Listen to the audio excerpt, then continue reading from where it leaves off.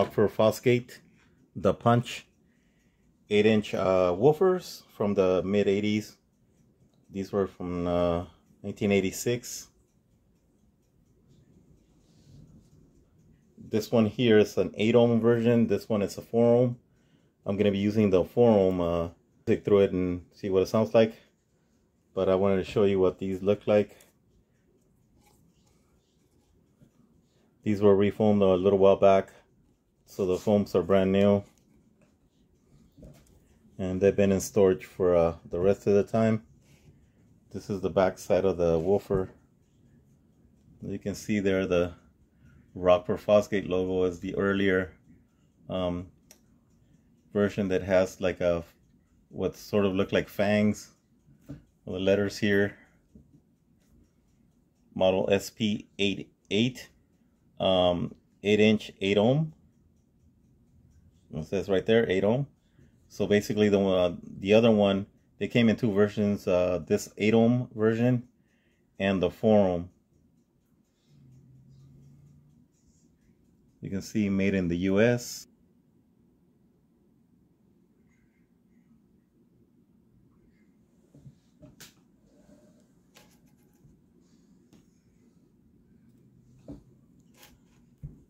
Frequency response is 50 hertz to 500 hertz. They handle 100 watts RMS. They do a little bit more. They can handle up to like maybe 140, 150. And I'm going to be using a Alphasonic FA 100C. It's a 50 watts times 2 and bridge that does around the same as the what's required for this sub right here, which is right around like 140, 150 bridged mono. This amplifier is from the early 90s. It's from 1993. This is the clear top version. That's what the C stands for. And they don't cut it. This particular amplifier didn't come with the built-in crossover, so I'm using the FEX3. As you can see right next to it.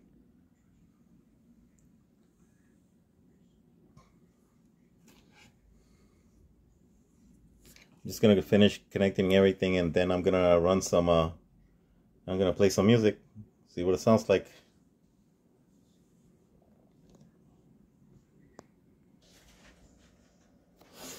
And that's what the crossover looks like.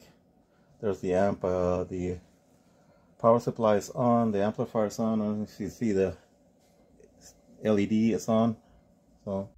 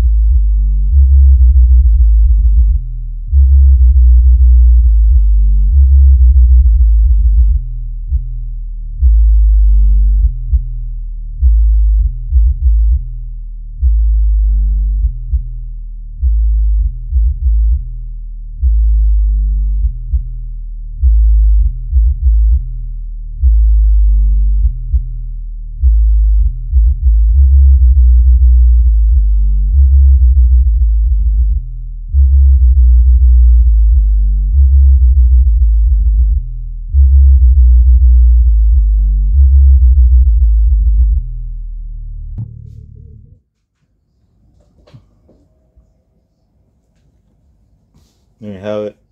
Still puts out pretty good amount of bass. Although it won't go as low as a subwoofer, these woofers do a pretty good job. I mean, you can get a little bit of kick out of these right here, especially if you run a pair. I mean, I would go with a 2 8-ohm, and we drop it to 4 ohms, or a pair of 4 ohms, so you can drop it down to about maybe 2 ohms, and get the max out of your amplifier. But even if you had only one of these right here back in the day, and one of the, like a hatchback, I'm sure you got a little bit of kick.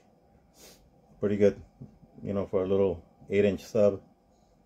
They sound pretty good. So okay, thanks again for watching.